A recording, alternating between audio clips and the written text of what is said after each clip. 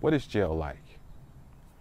Now, what qualifies me to answer this question? Well, let me give you a little background on myself. My name is Lerone Kuntz. I'm a retired New York City correction officer. I retired after 20 years of service. Yes, I did work on Rikers Island. I've worked in various facilities throughout the department. I've worked with all different classifications of inmates. I also have worked in the administration of facilities. I also was the union delegate of Bellevue Hospital Prison Ward.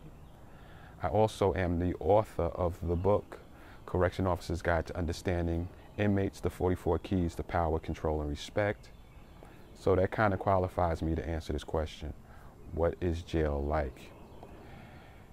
Now, in your community, let me explain it like this. In your community, in your neighborhood, or even in your school, you may have someone that is unreasonable, someone that's a little off, someone that is dangerous.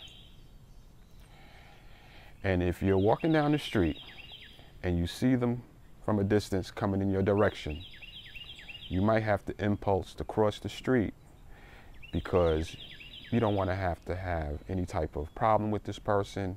You know, if you have some sort of altercation, that he may try to hurt you, he may try to kill you, and you may have to kill him to keep him off of you because you're not going to be able to reason with him, you're not going to be able to talk with him because there's something wrong with him.